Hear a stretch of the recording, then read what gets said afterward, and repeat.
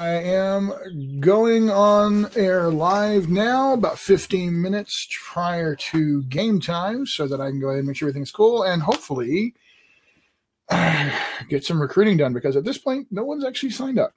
That's all right. People are, it was a new idea, just launched a couple of days ago, really mostly yesterday. And I know I keep looking down, but the reason I'm looking down is I'm just sort of like checking the screen to make sure everything's like what it should be and stuff. And live recording for broadcast is kind of those weird things. You should be paying direct attention to the camera at all times, but then you want to look and see all the stuff going on the screen, which that's how that is. So anyway, yeah, I am prepared to run for up to 4 players, and I even have the link to send out to folks so they can pop on as essentially co-hosts. And that way, with camera and microphone, they can pop in and be live as players in this game. So now I'm just going to go ahead and get the word out to folks.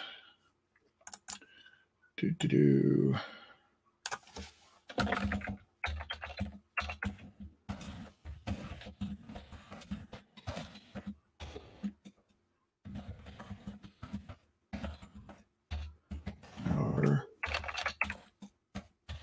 demo of PBUE.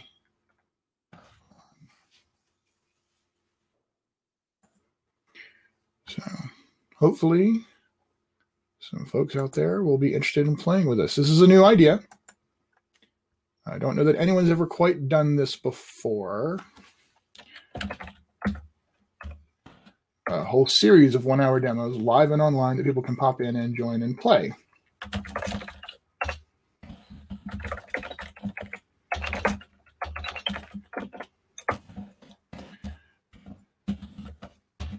Apex and Killer Robots in Pinnacle City.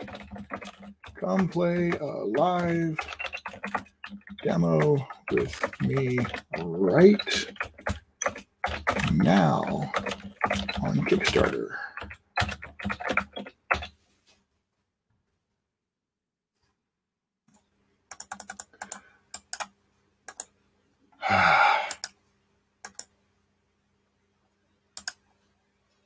So I don't multitask well, so typing while talking, kind of hard for me. I apologize for that. But I'm just trying to kind of get the word out to folks so that maybe someone will join in and come play with me. Come along and play with me. What the heck am I looking at right now? Wow. That's just, yeah, it's an image of a woman with not even a chainmail bikini, literally steel cups on her boobs. It's a cartoon. And it looks like she's biting her own underarm pit. I don't know. This is really weird. It's a really bizarre cartoon that I'm seeing. I'm on G+ right now. G+ is going away, but it's still active right now. So I'm, just, that is some real interesting stuff I just saw.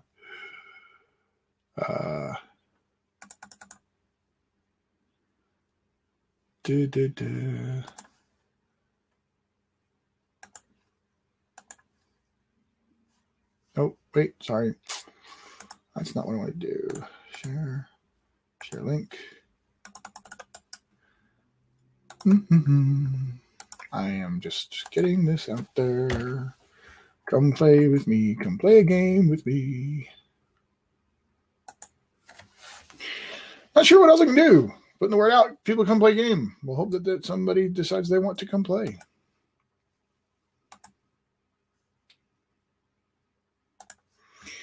I'm going to go ahead and broadcast this.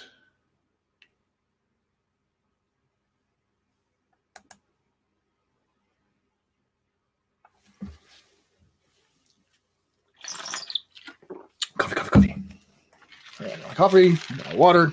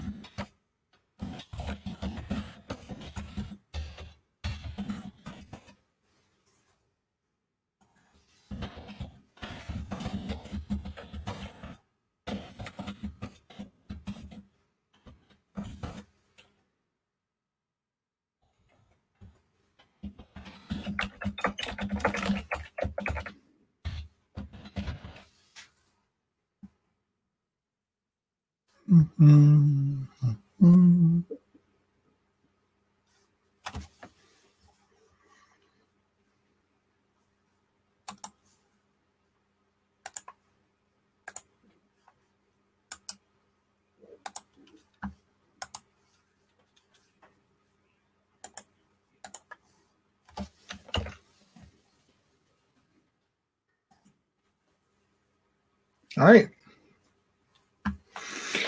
I think I've done about all I can do.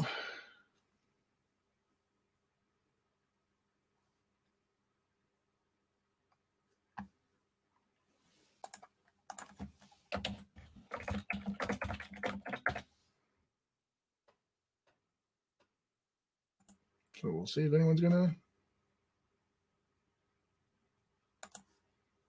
come play.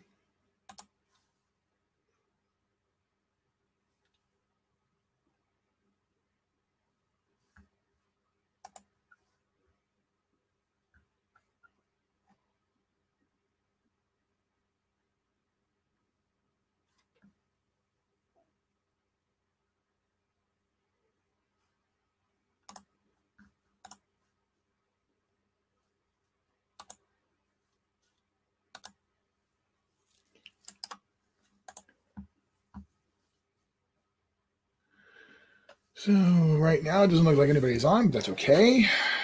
It hasn't actually technically started yet. But anyway, for those who for some reason don't know what I'm talking about or what's going on here, and they've just tuned in for the very first time, this is Beagle Games Kickstarter for Prowlers and Paragons Ultimate Edition. This is a superhero game that I am deeply, deeply in love with and very proud to be a co-designer of. Len Pimentel, Vice President of Beagle Games, President of Lakeside Games, one of the most brilliant game designers I have ever encountered and worked with, is the main creator and designer. He designed the original Prowlers and Paragons, which a lot of people really love and enjoy. It ended up on quite a few top 5 and top 10 lists for superhero games. This game is a massive teardown and rebuild of that original system. That one was a little beer and pretzel-y, a little bit, with a heavy emphasis on narrative gameplay. We maintained that emphasis on narrative gameplay, like a whole hell of a lot. This is, we like to call it the perfect fusion of classic and modern game design. You do not have to play this as a narrative, player-empowered game kind of thing. You can play entirely traditional and classic. The rules are baked right in there for that kind of experience. At the same time, you totally can. And what's best about it is you can do both. For the players who really love the concept of immersive, player-empowered narrative input, the rules allow you to do that, while at the same time somebody else is much more of a traditionalist can play their style, and they do not conflict in any way, shape, or form. And you can even choose, scene to scene. It's like, go ahead and describe it for me, or nope, I want to take the narrative and describe it. Both of those styles are equally valid and equally playable at the game. It's an incredibly simple and intuitive basic game system, but the depth of it in terms of what you can create and what you can play and the maneuvers you can do and the things you can try, it's solid. The crunch is there. It's very easy, tasty crunch that's not like deep and drowning. Frankly, the description that I and some others use is that what Savage Worlds is to GURPS, Prowlers and Paragons would be to Champions. Now, that's to not say anything bad about either GURPS or Champions. In fact, those are both fantastic games, groundbreaking, incredibly important to the games industry and the hobby. And people who play those games and enjoy those games have an enormous amount of fun. I've got friends who still love running and playing Champions. I was the Champions high priest hero, the guru kind of guy. And that system, along with a lot of other great games, had a massive influence on P&P. But the modern thinking is much more along the lines of, let's get something that's a little bit more intuitive, a little bit easier for new players to dive into. If we're trying to bring people over from Dungeons & Dragons 5th edition, they want to try some superhero gaming, we want to give them something that they can just grab and go. So, for example, if a character has a 12-die energy blast in this game, they pick up and roll 12d6, 12 six-sided dice, and then they just count all the even dice. Each even die counts as a success. Sixes count double. That's it. That's the core game. If you know how to do that, if you can do that, you can play this game. Everything else flows right off of that, and very easily and intuitively so. For those of you who are more architects and engineers with your character building and your gameplay, the rules will let you delve and dive deep. But for those of you who's like, man, I just want to run up and hit it or blast it or whatever, you can do that too. And both styles are totally valid, and both will be satisfying experiences. So as a, kind of a quick little intro kind of thing while we wait for official start and to see if anybody's actually going to come and play today. So I'm just going to check on Facebook to see if I've got anybody who's want to join in or has sent me anything. Okay, we add that one to the timeline. I'll go ahead and add it to the timeline. And add that one to the timeline. All right, so I just had to check. There's all this stuff that Facebook makes you check before it'll actually show up and whatever. But I'm just checking to see if there's anybody out there who has said in other places that they are inclined to come and join us.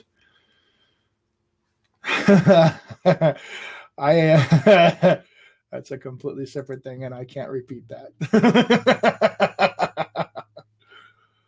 Okay, so there's this really cool thing on Facebook, and that's not actually what I was laughing at, but there's this other cool thing on Facebook that Michael Walsh, one of our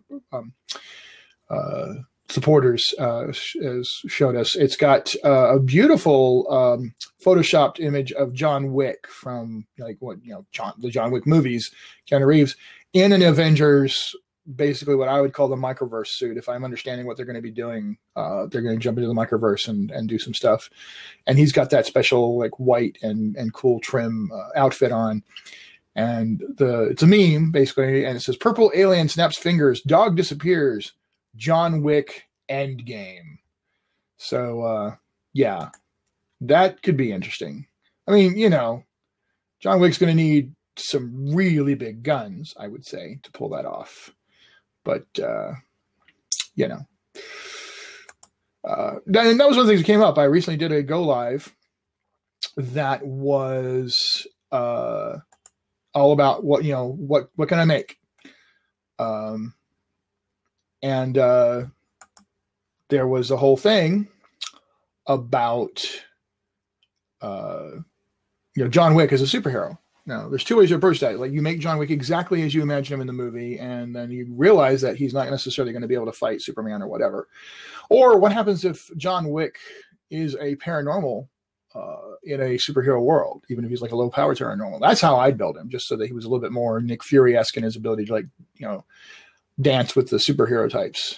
So I would actually allow John to have 7s and 8s and maybe even 9 dice and a couple of things here and there.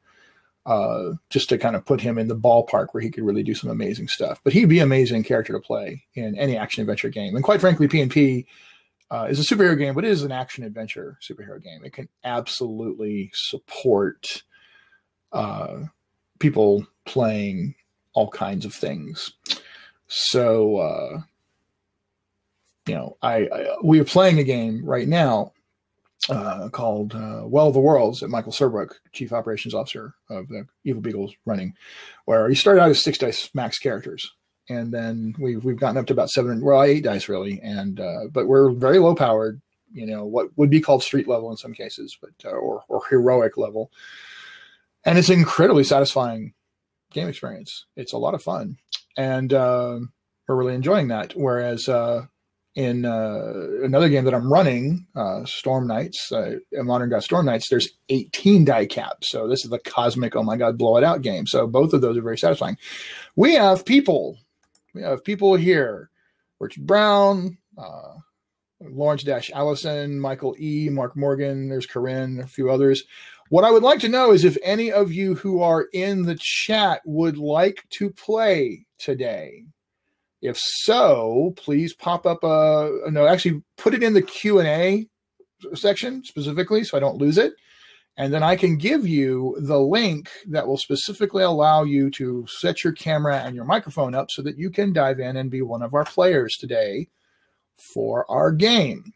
And at this point, since I don't have anybody, anyone is welcome. All I need you to do is make sure you grab the freebie quick start rules, and I'll go ahead and put a link for that in the chat just to make it nice and convenient. You want to grab that, and if you hit that link, you can grab that, download it for free, totally free, In fact, I think I've got a way I can like pin this. The free PNPUE quick start rules. So if you go and grab that, it's sitting right there on the front page. You go and grab that. It's got the 4 pre-gen characters in it, which is going to be Vigilant, Alabama Slammer, Citizen Soldier, and TK. And you can pick one of those characters and play that character in the demo that I'm going to run. All I need is people with a good internet connection, a microphone, and a camera. And then I will give you a specific link. I will send it to you directly. That will allow you to come in as a co-host, basically. And then your camera will be, we'll do the split screen thing, and then we will have you play. No audio. Are you saying you cannot hear me, or are you saying you do not have the ability to do audio? That's what I'm asking, Mr. Brown. Because if there's no audio of me, that is a problem. And that would be a frustrating problem at that. Let me actually go somewhere else where I can check to see if I am having if there's a problem with me.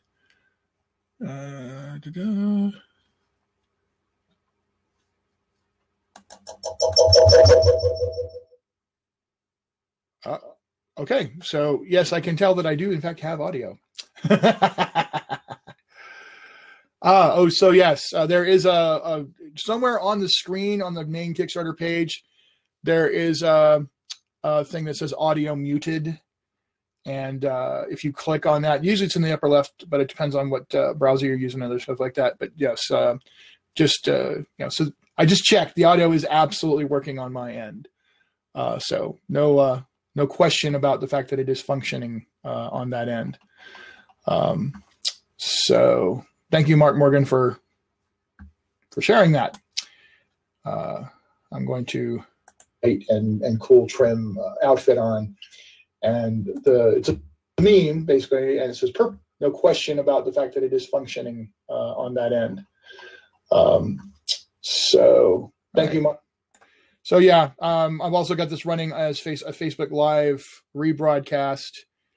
So that means I need to actually be paying attention to that slightly as well, which I will try to do so. I'll put that over here on the other screen so I can kind of look over and check on things while I'm over here. So Matthew Brown, I don't know which screen you're looking at, but if you are looking at the main Kickstarter page, this is broadcasting live there. And there is a thing that it automatically mutes when you come in. But if you actually move your mouse around on that screen, you should get well, actually, I mean, it's already there. I'm literally physically, my eyeballs are staring at where the thing would be on your screen right now. I'm like, let's see if I can, nope, wrong way. Right there. If you were looking at the Kickstarter main page, my finger's wiggling on where your little, the thing that looks like a speaker would be, and you would click on that and it would unmute your audio. And then down at the bottom, there's, of course, a speaker thing that you can do the slider on. Reload the page. That's all I know to tell you, dude. I apologize sincerely. I am not an expert on what your setup is or how it is. I just know that I'm telling you all the things I know to tell you. And if you're looking at it, there should be a way. So just click on lots of things on your screen until you find the thing that lets you turn your sound on. I'm saying that and you can't hear me. So it's really ridiculous. It's kind of dense on my part. So click on all the things on your screen. There has to be a speaker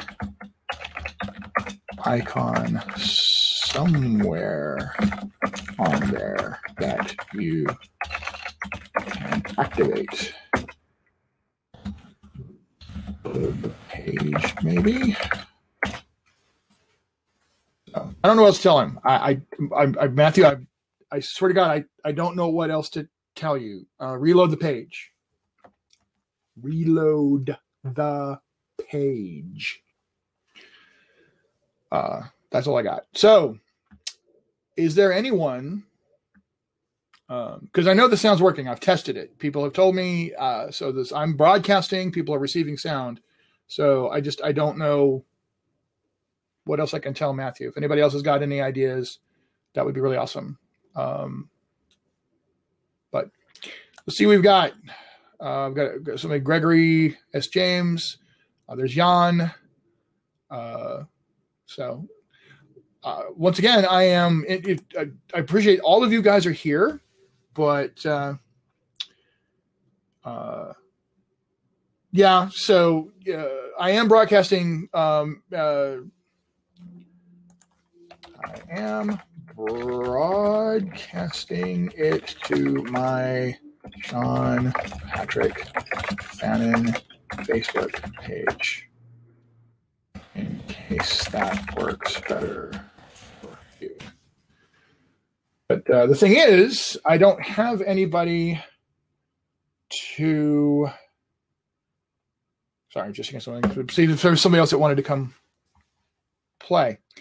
But we're here hanging out, and I'm good with that. And I'll just do what I normally do here, which is dancing monkey, talking about the game, woo, that kind of thing.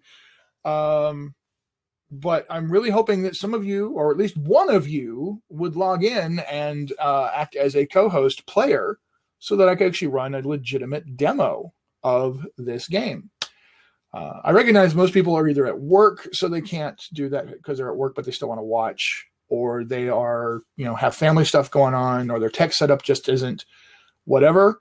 And if that's the case, that's the case. I'm not angry. I just, what this was scheduled for was so that one or more people could come on and play a character live while I run a demo for you, because that's what this is about, to kind of show off the game. So it could just be that this was too soon. That we just really put the word out about this yesterday, and maybe it was just too soon for people to plan accordingly. Just what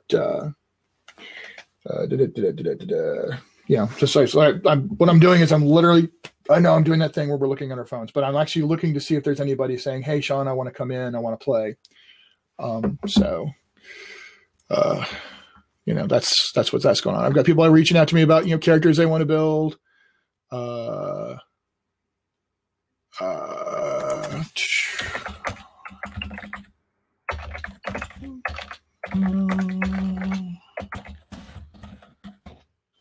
So somebody who's wanting to play a game that I'm going to run for them on Monday.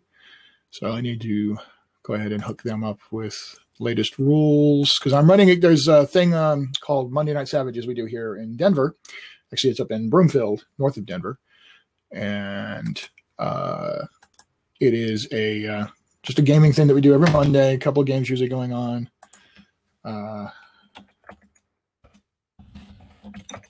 12D cap. So, friend of mine, David Forby, wanting to recreate a character. I've got a bunch of pre-gens, but he actually wants to make his own character. So I'm sending him the rules that he can play with.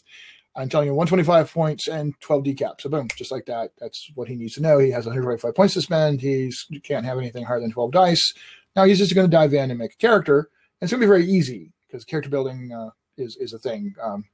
Lynn Pimentel, as a matter of fact, did a rather awesome video about making characters. And in fact, while I'm sitting here talking to you guys, I'm going to go ahead and post that in for y'all to take a look at. Lens character creation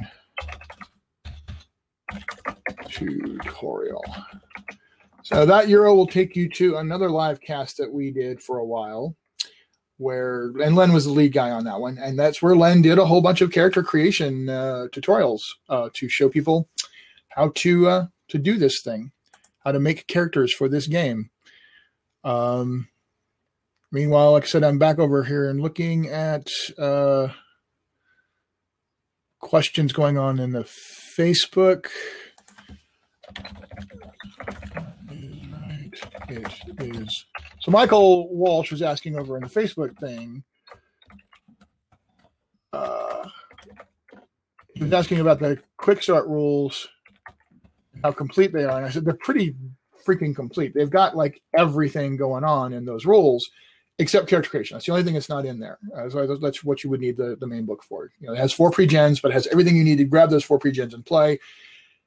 Smart folks are going to be able to kind of reverse engineer some ideas. There's, that would not really be hard if you just want to grab the quick start and see about, kind of tinkering, saying, I'm going to take that character and I'm going to, change a couple of things. But really, I mean, we're doing the Kickstarter so that we can publish a book that you guys will buy, and then we can eat and, feed our dogs and put gas in car and things like that, So we were grateful if you can, but you will know this game by taking a look at those quick start rules and playing with them. I mean, that will be a thing. So speaking of a thing, I don't know if you guys have noticed, but I try to wear like a different hat all the time. I've got a ridiculous collection of hats. At some point, I'm going to have to kind of cycle back in because, I will eventually run out of hats, but I'm going to wear each of the hats that I have once before I start wearing the same other ones over again, because that's another Kickstarter tradition. I started that back in for the Shine Tar Kickstarter. Every time I did go lives or broadcasts, I would wear a different hat because, well, I like hats. It is 1:12, and we've had no one volunteer to play in this demo thing that I wanted to do, for which I am sorry, because I know that's what people wanted to see today. So the sorry, just checking on something else. That's what today was about. Today, this thing was launched so that people could pop in, and it is there we go. That's just me checking in with the play in this demo thing that I wanted to do. So sorry.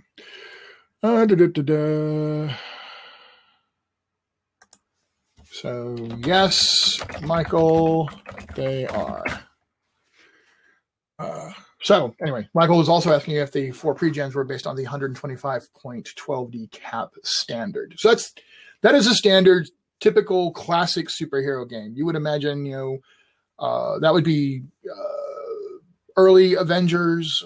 I hate to say second string Justice League, but kind of, sort of second string Justice League, not counting the icons. X-Men at their solid level. The solid X-Men level 12 dice. These are very powerful characters. 12 dice is nothing to sneeze at. That is a very, very solid, powerful character. So, for example, somebody with 12 dice of might is going to regularly be able to pick up 100 tons. 100 tons, right? That's a thing. So that's 12 dice. 12 dice super speed or 12 dice of running. Let me find the thing to explain that one. Let me find it. There's a section for that. And it's meant to be inherently abstract. And then when you want the specifics, a 12 dice speed means you are running at 10,000 miles per hour. With a 12 dice of super speed or 12 dice of running or 12 dice flight, you're flying at 10,000 miles an hour. So those are very powerful, solid, oh my gosh, characters.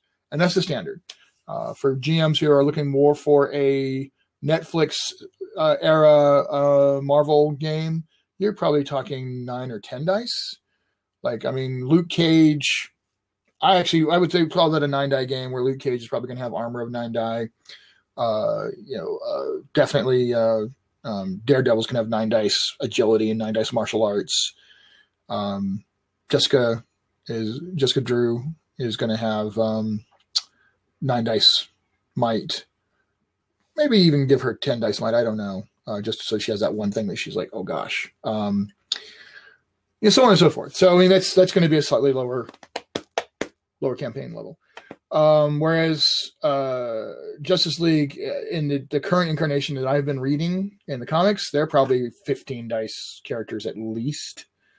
It could be argued Superman's probably closer to an 18 die level. Well, again, just redonkulous, as they like to say. So that kind of thing. And so there's. there's different levels that this game can work at, and it's a lot of fun. So while we're just kind of hanging out, since that's what we're doing right now, does anybody who is watching either in the Kickstarter live feed or in the Facebook live feed have any other questions?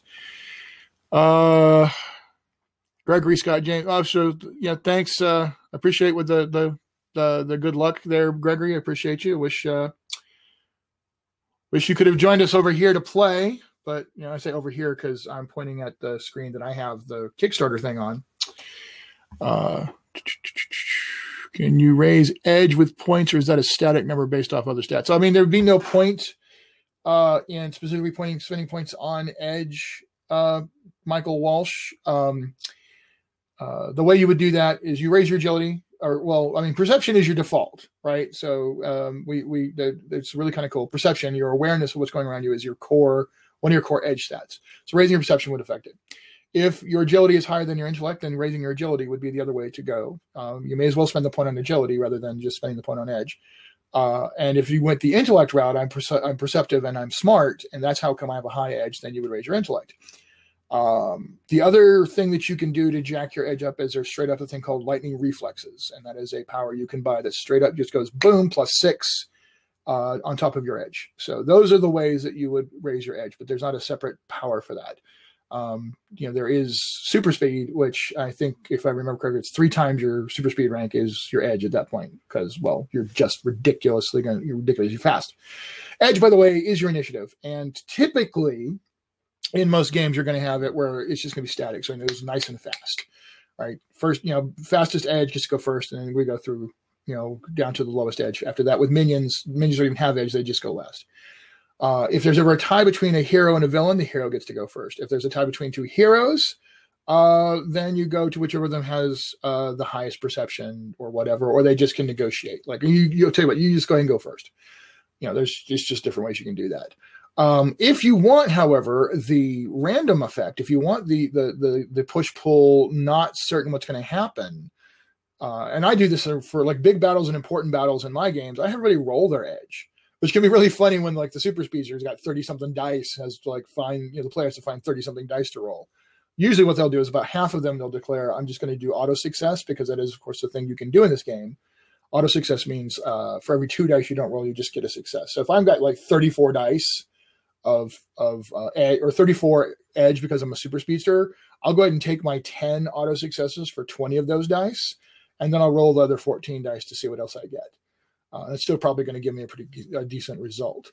Or I can just take the 17 and say, that's what I'm going. But everybody else can roll, and they might get a bunch of 6s, because 6s count double, remember, and they might get to go a lot faster than they normally would. That's always the time. That's always the reason why you would roll instead of not rolling, because you can auto success any roll. Anytime you want to roll, or anytime you want to have a challenge where you don't want to roll and leave it to random chance, you, as Len calls it, take the average, and you just take 1 success for every 2 dice that you don't roll, and you can go on. But you don't have the chance for rolling 6s, so you don't have that chance for like the extraordinary successes. So it's a tactical and strategic kind of decision there.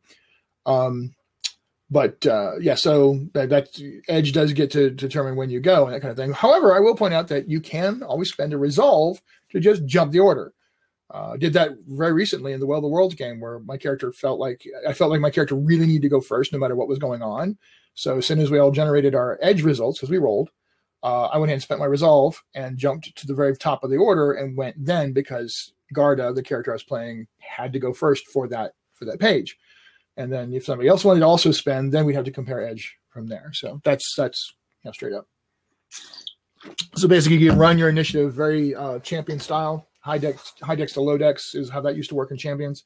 Or you can do it random, and both are valid. Donnie Arnold's on. Good to see you, brother. And I want to say, I'm looking again, because basically we're broadcasting to 2 places, and I'm having to sort of pay attention to 2 screens. You're broadcasting straight to the Facebook page, or straight to the Kickstarter page, but it's rebroadcasting over to the Facebook page. So now I'm having to kind of pay attention. And again, I would have loved to have had some people on for the demoing, and that didn't happen. At this point, 121, I would be able to like run a really quick something if somebody wanted to jump in and be a character. I'm still looking for that, by the way. If anybody wants to come to the Kickstarter page, because you're going to have to be on the Kickstarter page. Use the QA thing and say, hey, I would like to play. I'll send you a link. You'll go ahead and jump in as a co-host, and we'll set something up. It may not be the full demo I'd originally planned, but we'll run you through an encounter of some kind, so you can kind of just roll some dice and see how it goes, because that's what this is for. So if there's anybody who would like to help me show this game off, I am ready. I'm looking for someone to do that, because I've got 15 people now watching on the Kickstarter page. And if any of you people who are in the people that I'm looking at, Mark Morgan, Rob Fitch, Danny Atwood, I see either Jeff Arbo or Michael Knight of Spyglass Games. Hi, guys. Love to see you guys. Bill Keys. Hey, dude, if you want to help me show something off how this works, I'd love for you to help me. And it says there's 8 more, but I can't see who it is. But if anybody wants to pop in, drop a note in the QA part of the thing that will let me know that you would like to play, and I will then use that to give you the link so that you can come in as a co-host with camera, microphone, and then grab one of the pre-gen characters and play. The folks who are currently watching over here off to my right on Facebook, unfortunately, you'd have to come over to the other thing to do that. What would classic 1960s Superman dice cap be? Oh, geez. If we're talking the one that could move the moon around, he's probably in the 20 to 24 dice at least. That's back when he was like strong enough to pick a car up, but it kind of looked like he was struggling, but then he would turn around and move the moon because what? It was always about whatever the writers wanted. But the typical examples of just the ridiculous overpowered Superman, minimum 20 dice, probably closer to like 24 dice kind of thing. It's easier for me to say if someone wants to say, well, here's the biggest thing I remember that he picked up, and then I can look it up and tell you, that, okay, it was probably this die level then. So going back to the might chart, just to kind of give people a sense of that kind of thing. So at, say, 15 dice, character can regularly pick up a kiloton. At 20 dice 6, 50 kilotons. At 24 dice, 1 megaton. And then, and you can just extend it from there. That's as high as the chart goes, just because at that point, whatever. But you can, the scale is easy to flow. So if a GM really needs to know what 30 dice or 40 or 50 dice does, it's basic math. I could figure it out right now, but I'm not going to do that. I'm going to do math live online even more than I have to. That was a slightly creepy statement, Mark. Thanks. Appreciate that. Thanks for making things a little bit awkward. All right, so you know what? At this point, it's coming up on 1:30, and I do not have any volunteers to actually play the game with me, which is sad making. So I will just have to kind of talk it through a little bit and show you guys what would happen. Say, for example, if TK, which is one of the pre-gen characters in the Quick Start rules, found herself battling a bunch of killer robots in the streets of Pinnacle City. So in this case, we're going to say there's 3 killer robots. The stats for the killer robots are right here. They have an edge of 8 and a health of 6, although in this case they're foes. Because they're foes, they're only going to have a health of 3. You cut the health rating in half for foes because they're easy to go through. Killer robots have an agility of 2D. They're kind of awkward. They're not like completely clumsy, but they're not superhumanly capable. And they're low human average. They're not really bright. They're kind of like automated remote control things. Intellect of 2D, might of 60, so they're pretty strong. They could tip a small car over. Perception 60 because good senses. Toughness 60 because, well, they're tough. And not much of a willpower, just 2D. Their powers, they have armor of 60, a blast energy, Zorch of 8D, communication 60, so they can like plug into communication systems and receive word, whatever. They are inanimate, so they're not alive. They're immune to things like poison and things that would affect living organic things. And they have night vision. They have the flaws of emotionless, which means they have no emotions, nothing to appeal to, and they cannot sense what life is. And repair, meaning they cannot be healed. They would have to be fixed by somebody. So we're going to say there's 3 of those bad boys stomping around. Apex has released them into the streets and causing all kinds of damage. He's testing out his robot army that he wishes to unleash for his purposes. TK is first on the scene. TK, of course, you might imagine, is a telekinetic. So she arrives and sees these guys. They have an edge of 8. Her edge is also 8, so they would be tied. However, she's a hero, so she will still get to go first. So the first thing she's going to do, she has force field area 12D. So it has the pro area, so she can create a large dome-like or circle-like whatever. So she's going to encapsulate these guys. It says right here, TK can project a force field that grants protected characters 12D passive defense against physical and energy attacks and makes them immune to attacks with a rank of 6 dice or less. If she wishes, she can make the force field large enough to shield everything within a close range of her. In this case, however, she's going to do it in the inverse. She's going to use it basically to ensnare these guys. She's going to put a dome over them to try to contain these robots. So that is her action. She goes, clump, here's my area force field of 12 dice. And the robots are now trapped inside of it, and it's going to be their turn. Now, I'm currently using TK's sheet on a screen, and I've only got 2 screens. So give me a second while I go over and check to see if, make sure I'm not missing anything over on the Facebook side of things.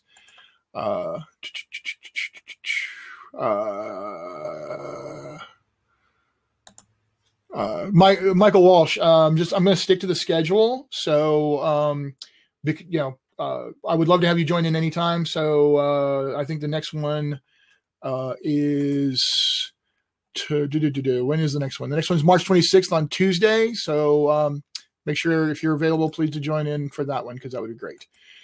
All right. So, let's see if anybody else is. Jack's Hollingsworth. Hey, Jack, good to see you. Rebecca, everyone, good to see you guys over there. So I'm just checking to make sure I'm not missing anybody. So we got to the point where TK flew in and looked at these robots and said, that's enough out of you. You guys just need to stop causing all this trouble. Now, the robots quickly analyze the situation.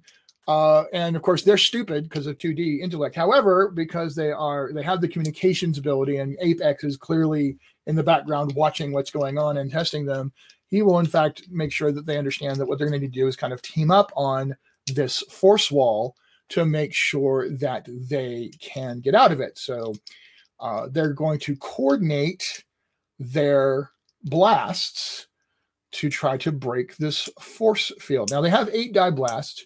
So it is technically possible. If their blasts were 6 dice or less, they couldn't, even if they teamed up, there's no way they could get out.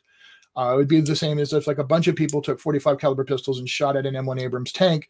Just because they're all shooting at the same time, they still couldn't hurt the tank. That's the same situation here, but they do have 8 dice blast. So they're going to use what is called the teamwork maneuver. And teamwork means they will wait to the end of the page, which is very easy in this case because they were going last anyway, and there's nobody else in the fight. So they all wait to the end, and then they team up. And by teaming up, each of them gets 10 dice because they get plus 2 dice. If you team up and you wait and do teamwork, everybody gets plus 2 dice in their attack. And if they want, they could spend, in this case, it would be adversity instead of resolve. Adversity is what I get to spend instead of the players to make their 6s explode. So they're also going to go all out. Now, all out is another maneuver that you can do, and that gives you an additional plus 2 dice, but it does cut your defenses in half. So we're going to go ahead and roll 12 dice to represent one of the killer robots blasting this, this force wall. And what I'm doing is I'm rolling the dice and I am counting evens. I rolled really, really well. I am currently pulling out a whole bunch of even dice. So TK may be in some serious trouble here. 2, 4. So, I got these really cool dice that David Forby and Kim Myers-Forby made for us. So they've got the P&P logo. Those are the 6s on this. So that's because those are 6s, they each count for 2 successes each. So it becomes 4 by itself.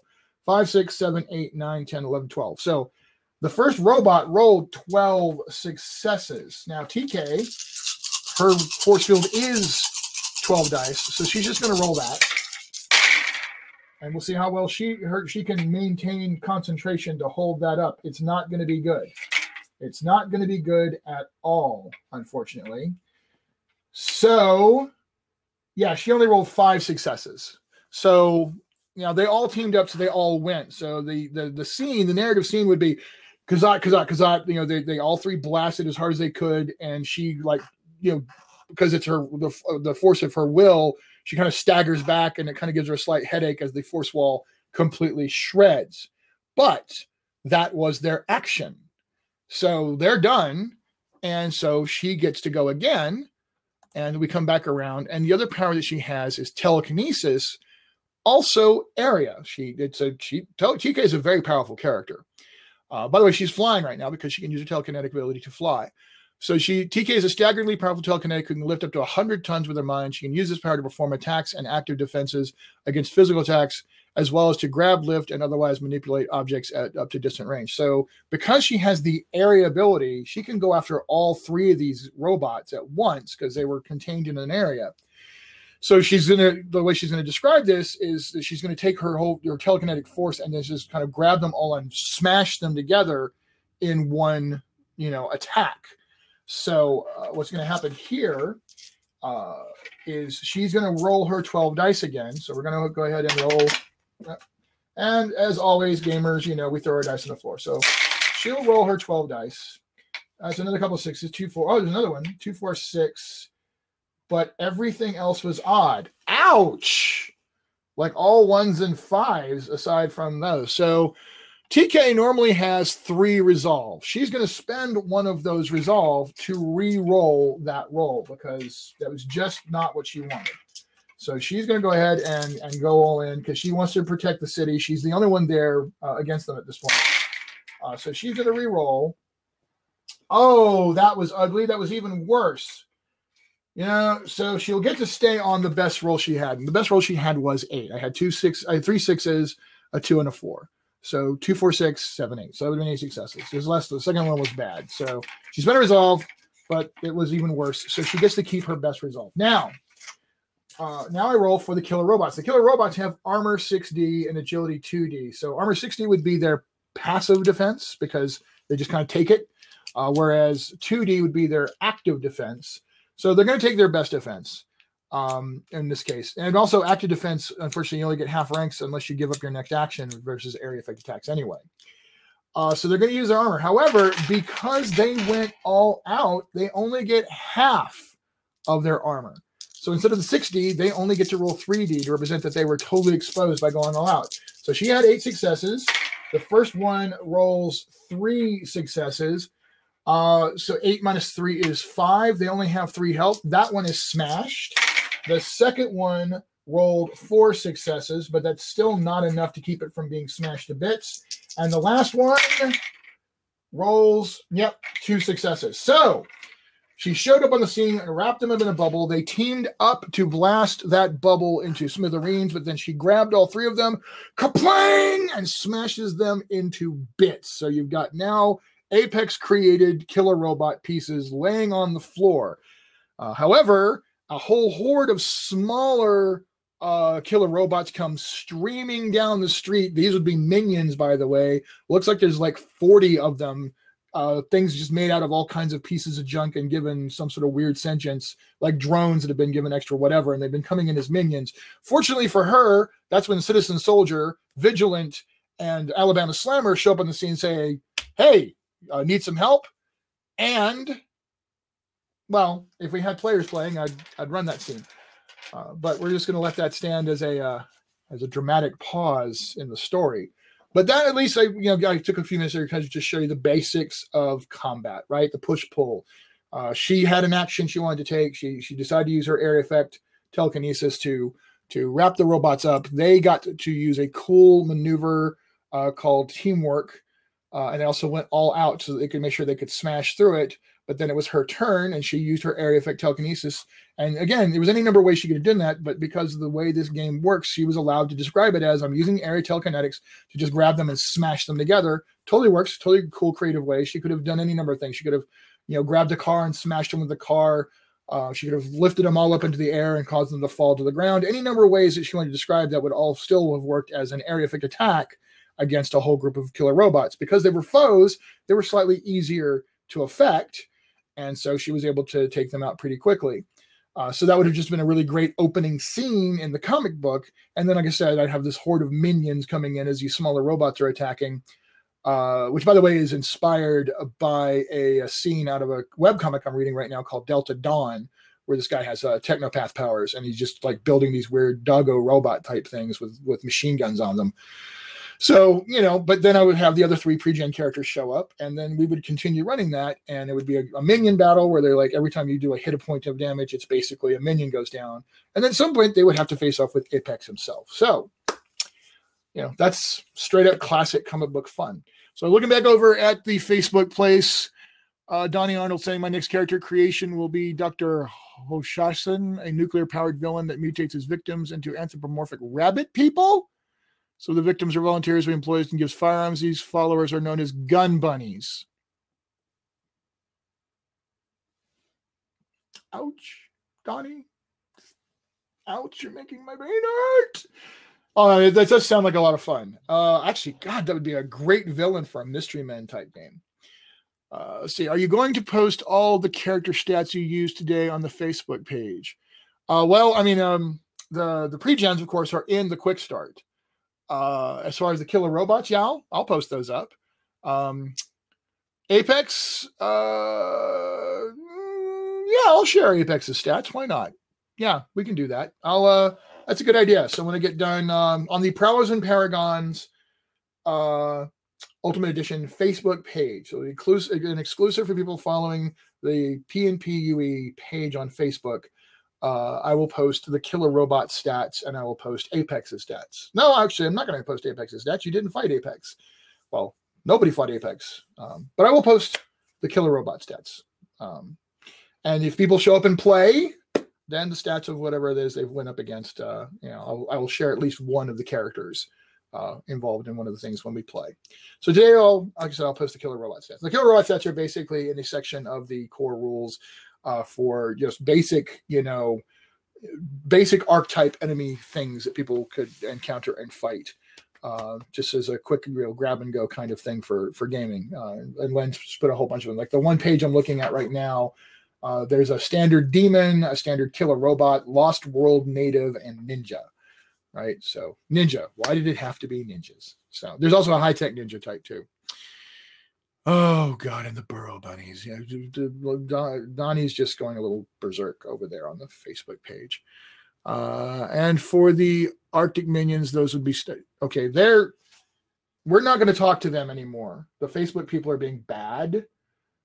They've gone off on bunny puns and weird bunny names for different types of bunny-themed bad guys. So they're bad, and we should shun them because they're doing bad things over there. I'm just saying, over here on the Kickstarter main page, we're good people. We're not making bad bunny puns. I love all of you for that, so no problem. Over there on the Facebook feed, they're being very bad. And Fine will hop over. Mark Morgan, don't you, Mark, because he's on both. That's the problem. He's on both. He's a spy. He's a dirty spy for the Facebook bad people, and he's over here on the Kickstarter good people page, and now he's going to make them come over. And we're not all bad. You are David Forby. You are a participant. You're guilty by association.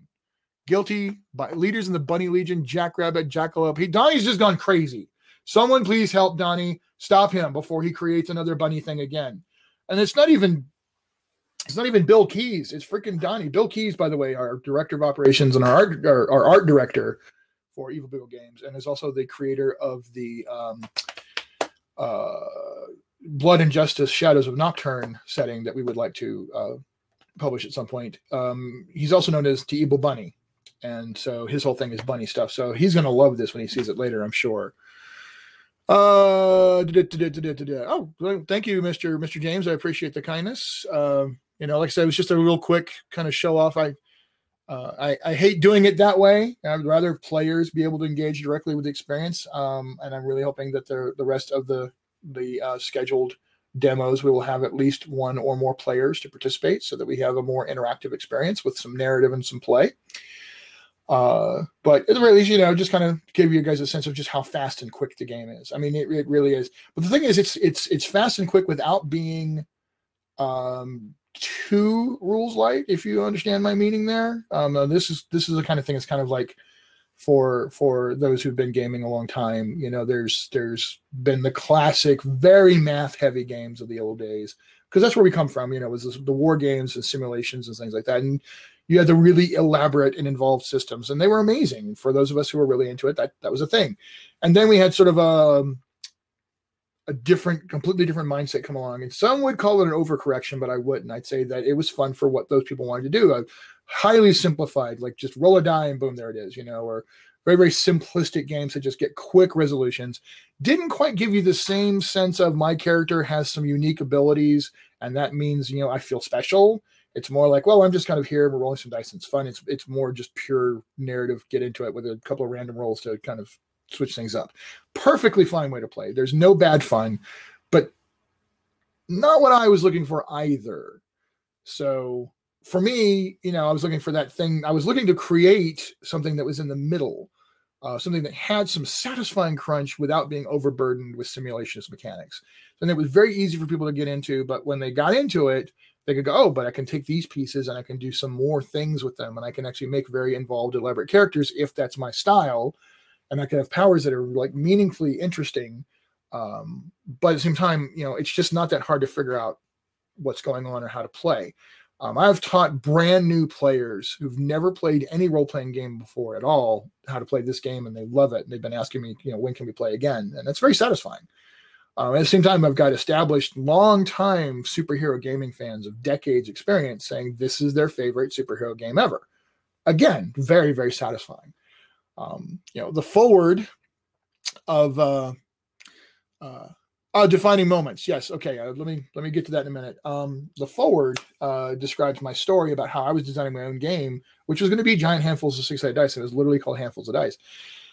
And then Savage Ricks came along, and I wasn't going to be able to spend any time on it, but I still wanted to do supers at the time. And then I discovered my friend's game that he'd actually sent me, and I had not paid attention to it, but I opened it up and I got into it, and I was like, oh, this is a better game than I was going to design anyway. And then we worked for 5 years to make it even better, because it's just that solid fun a game, and Len's a brilliant designer. Defining moments. Okay, all right, I'll get into. I'm literally going to go straight to the book for that one, though, because that one is worth just sort of a dramatic reading. And by the way, I'm going to polish both the knuckles and go, who's the one who came up with defining moments? This guy. Yeah, I'm very proud of that. Now, Len, helped me perfect it. He looked at it. We went back and forth. We argued. We fought. We laughed. We cried. We laughed and cried some more. We threw large rocks at each other, and then we had a really good defining moment. So let me just find that. Defining moments. Here we go. All right. So I'm just going to go ahead and read this out loud for everybody so you guys know what this is, because this is a pretty special piece of this. And this kind of goes to some rules design ideas that I've had that some of you have been following my work for a while would recognize from, like Savage Riffs, the concept of the Blades of Glory. And this is not the exact same thing, but the idea of a special way that the player can just invoke a time and a moment to do something mechanically and narratively important for them. So whether you're a solo act, part of a local team, or a member of an international league, there are times when everything rests on your shoulders. When that happens, you always have the option of declaring that as a defining moment. This does two things. First, any sixes you roll explode. They count as two successes. You get to roll those dice again to try for extra successes, and you can keep re-rolling them as long as you keep rolling sixes. And sometimes that can result in some ridiculous stuff. Second, every point of resolve you spend on that challenge roll earns you 3 extra dice instead of the usual 1 extra die. So resolve is the chips or tokens or whatever that you can have that represent. And if you were paying attention to the demo-ish thing I did, where TK spent a resolve to re-roll her dice, she could have also spent a resolve to add additional dice to the roll. So, for example, you almost hit or you barely hit, but you didn't really do a whole lot of damage. So you've got a nice stack of resolve. You spend 3 of them to add 3 more dice to the result. So that's a thing that you can do with resolve. Now, in a defining moment situation, those 3 chips you spent would become plus 9 dice on your roll. So suddenly you are blowing the doors off. So despite the name, defining moments can last longer than an instant. For example, a hero with super strength might declare a defining moment when they need to hold up a collapsing building long enough for the civilians inside to escape, even though the building would normally be much too heavy to lift. So you might have, Colossus, trying to hold up something that's too much, but he's like, he's like straining and his arms are bulging. He's like tearing muscles inside his metal skin, but he's holding the building up because defining moment. Similarly, a defining moment could involve attempting to defuse an impossibly complex alien bomb or negotiating a peace treaty between militant factions that have been at war for centuries. So it could be anything, right? You could be trying to make a charm roll between the factions of 2 alien societies, and you go defining moment and throw all it in so that you can say exactly the right thing to make that perfect impassioned speech. You can only declare 1 defining moment per story. Additionally, because these are instances where everything rests on you, only 1 hero can declare a defining moment per scene. Although heroes in different scenes, different locations, different times, whatever, can declare defining moments that just happen to occur at the same time. So if there was, a global disaster, and in 4 different zones, 4 of the heroes were, separately from each other, they could each do a defining moment that way. But if they're all in the same scene, only one of them can do the defining moment. Most importantly, defining moments can take their toll on you. Once a defining moment is over, you must permanently reduce one of your abilities by 1 die. If your defining moment involved a physical task, you have to reduce agility, might, or toughness. If it involved a mental task, you have to reduce intellect, perception, or willpower. Although the reduction is permanent, this doesn't prevent you from spending hero points to raise that ability in the future. So basically, you lose a hero point for doing a defining moment. And that's not a bad cost, but it's a meaningful cost. Putting these mechanical considerations aside, defining moments should be rare and special. You shouldn't expect to have one every issue or even every story. Heroes are constantly fighting the good fight, challenging villains, protecting civilians, and doing what they can to make the world a better place. None of that rises to the level of a defining moment. It's only when you find yourself in a situation that rests entirely on your shoulders, involves your allies or someone you love, or speaks directly to why you became a hero in the first place, and why your motivation keeps you doing it, that a defining moment is appropriate. There's an extra rule for one-shots. If you're playing a convention game or any one-shot game where you don't expect to use your hero again, the idea of reducing one of your abilities by 1 day doesn't mean very much. Accordingly, in one-shot games, defining moments are more debilitating. After you resolve your defining moment, your health drops to 0, and you'll fall unconscious. You regain your wits at the end of the current scene, but suffer a -2 die penalty to all challenge rolls for the rest of the story. GMs may wish to allow heroes in ordinary games to choose this option rather than reducing one of their abilities by 1d, but that's entirely optional. So again, there's 2 different ways to have the defining moment have an impact. And yes, that is one of the really special things about this game. That's one of those extra details that really pulls this game out of just here's a raw set of mechanics to do superheroes. Here's a special and meaningful mechanic that really makes this game a step above and brings out something special about being superheroes. It's what gives you that moment where Steve Rogers at the end of Infinity War is holding Thanos' hand back, and Thanos is actually stopping and looking at him for a second. I mean, granted, at the end, it didn't matter as much narratively, but it just looked amazing, and you could totally make that a defining moment. Or alternatively, when he grabs the helicopter and he's keeping the helicopter from flying away, he's super strong, but he's not Thor or Hulk strong. So that was really much harder for him, and it completely changed the situation. Again, that could have been a defining moment. So those are 2 pretty cool cinematic examples. So I'm back over checking the Facebook to make sure they're not still doing horrible bunny things. Simple math, good way to teach math for kids. That's true. I have somebody who's played who math is not her strong suit. It's not her easiest thing, but she enjoys playing because it kind of stretches those muscles for her. Yes, Spider-Man Homecoming, where Spider-Man lifts an entire collapsed warehouse. That is another great defining moment. In fact, it's right out of the original Spider-Man comics, although different situation, but where he thought it was all going to be over, but he somehow manages to pull it out. That the moment in Spider-Man Homecoming where he lifts that thing up off of himself, that is absolutely a defining moment. Are there instances of predestined failure applicable to defining moments? Seduce, Wonder Woman, etc.? I don't. Let me see if I can parse that.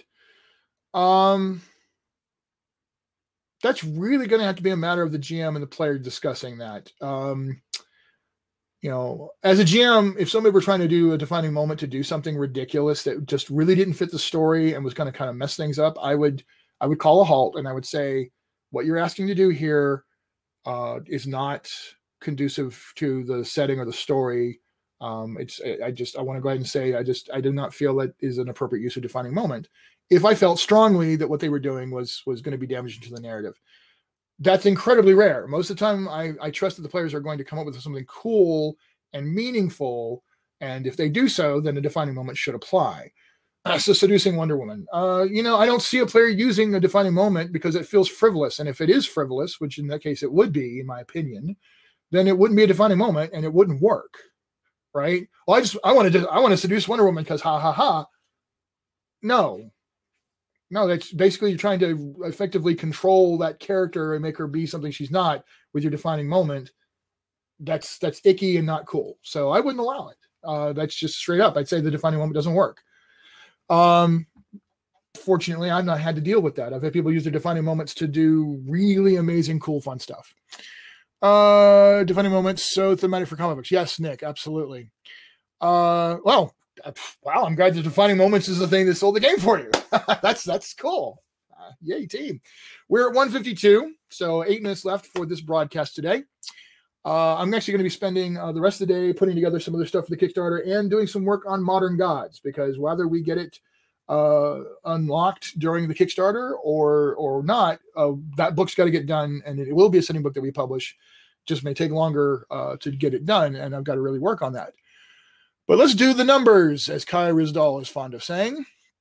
We are currently at $17,329 and 247 backers. Now, I did say that there was a special unlock, a target goal unlock that could be one of two things. So if we can get to $18,000 or if we get to 250 backers, at that time, I will officially announce another unlocked PDF, an adventure to be written by a very dear friend of mine, a very well-known writer and designer in the games industry. He and I have worked together before. We've both done stuff for each other's products. He's brilliant in all kinds of different genres. I'm very excited about the possibility of announcing him. So we need 3 more backers. If we get 3 more backers during this broadcast, in the next 6 minutes, I can announce who that is. I can announce I don't have an adventure name yet because we still have to work all that out, but I can announce who's going to be doing a special adventure for Prowlers Paragons, and it will be one of the PDFs that people who got at the PDF level or higher will be able to get, like the $40 level, I think it is. So 3 more backers, even like 3 backers at $1, which is cheesy, but I'll allow it, or $18,000, which would be lots better, thanks, because we need to get those numbers moving, folks. We've got to get to 28. And right now we're not even at 18. So, yes, 15 days left. I'm pretty certain that we'll get there, but it'd be really nice to go ahead and get there now, because if we can get that momentum going again, get more excitement out there, people are going to look at the Kickstarter and go, oh, I want to get involved in this. It's weird because people want to back Kickstarters that are already successful, not realizing that if they go ahead and back, then they can help make it successful. It's a weird psychology thing, but it is what it is. So, oh, thank you, Gregory Scott James. I appreciate that. So anyway, we need 3 more backers in the next 5 minutes, or better yet, $18,000. I will point out, by the way, that we still have one of the Architect of the Universe pledges left. So that one is like a major one. And we still have 7 of the 10 super genius or evil mastermind levels left. So those are the big dollar ones. Those are the ones where you get to help build and put stuff into the game world. And so for those of you who, you know, are really all in and want to be a huge part of this, we've got 3 people who have done that, which is awesome. We could, you know, but we have some more slots left for there. And we have 1 slot available for whoever wants to pop in and go, boom, mic drop. I want to be an architect. You get to add 2 characters to the core book. You also include an adventure that will be designed and specifically tailored to the heroes of Prowlers and Paragons Ultimate Edition in premium quality hardcover format. This one with the alternate cover by Jerry Gaylord, who did the original book. So that's what you would get. And anybody who pledged at that level, I would probably also say you get to have at least 1 character or something added to the Modern God setting as well. I mean, I'm just saying, somebody comes in and does something like that, I will probably let them play in my Modern Gods universe as well, in addition to getting to play with the PNP world. The Pinnacle City world, actually, because there's a Pinnacle City setting, which is the core setting that's endemic to the core PNP book, and the Pinnacle City's Most Wanted book. And then there's Modern Gods, which is a separate setting, but it's within the same omniverse, the omniverse concept. I think you guys have heard, a lot of you heard me talk about this before, but this is a meta concept. It interconnects multiple settings, not just officially published settings, but also settings published by you, people who want to use. We're going to set up a fan-oriented thing, which Drive-Thru RPG does. Fan-created content, I think it's called. I'm actually looking up to be sure I'm saying this correctly. But there's a whole... And a lot of companies are doing this now. A lot of companies have gotten involved in this concept. I'm just waiting for the page to finish loading. Community content, that's what it's called. So we are going to have a community content program as soon as we get this stuff up and running and launched for regular retail release. And the community content program will be very similar to what Pinnacle Entertainment's doing.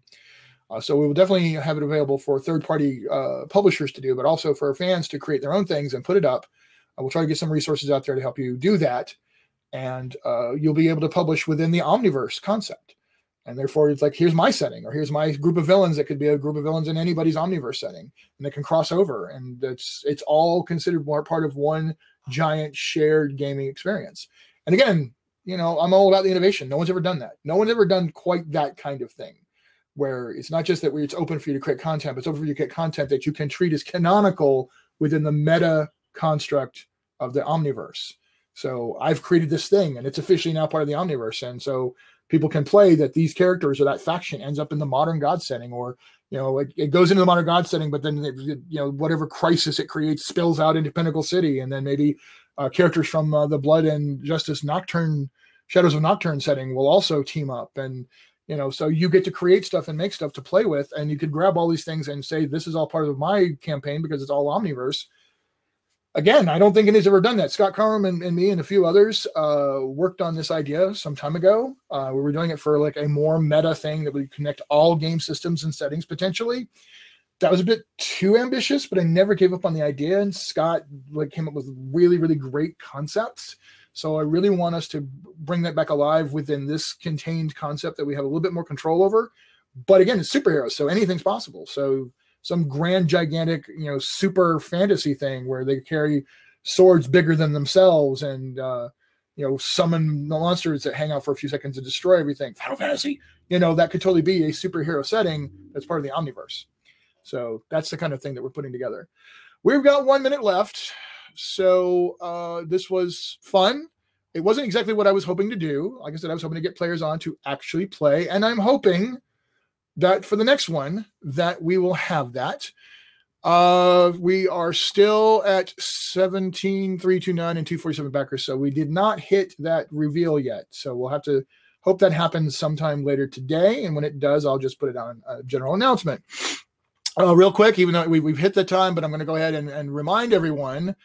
And I've scheduled all of these. These are scheduled and ready to go. The next of these, the next official broadcast in which we will do specifically a demo will be March 26th, which is Tuesday, next Tuesday, 4 p.m. MST, 6 p.m. EST, 3 p.m. PST. The next one will be March 29th, which is that following Friday, 5 o'clock Mountain Time. Then March 31st, Sunday, 3 o'clock Mountain Time. April 2nd, which is a Tuesday, 5 o'clock Mountain. April 4th, which is a Thursday, 7 o'clock Mountain Time. And then the last one will be April 6th, which is that Saturday, 10 a.m. Mountain, noon Eastern, 9 Pacific.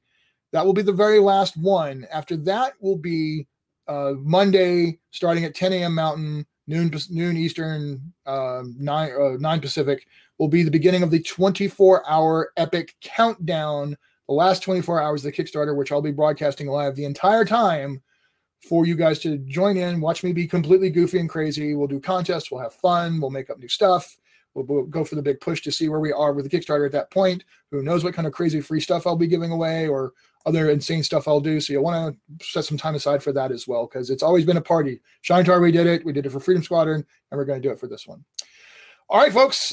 Thank you very much for joining us. I hope that even though this wasn't the normal, what I originally scheduled, I hope that it was still fun and enjoyable. We had 14, 15 people hanging out with us on this thing. We had a number of people watching over there on Facebook, which I'm grateful for. But I'm going to call it there. I don't know if I'm going to do another live today. If I do, it's going to be very spontaneous. But otherwise, I think I'm just going to focus on getting some work done and getting some announcements out there. I truly, truly do appreciate everyone's support. And again, I will encourage you to please share the Kickstarter, share the freebie rules, make sure people get those rules and see them. Make sure people know about the schedule for future demos. And if you looked at this and said, this would be fun, go ahead, get a camera set up, get a microphone set up. Go to that link on the Facebook page that says, so you can see which ones you want to schedule for, or drop me a line directly, spf@evilbeaglegames.com, or hit me up on Facebook, or however. I'm incredibly easy to find one way or another, and let me know when you would like to join in place. We can get you set up so you can be a part of an actual demo with me next time that we do this. All right, folks, that's going to be it. I'm now going to say, as I usually say, peace out, and the world needs heroes.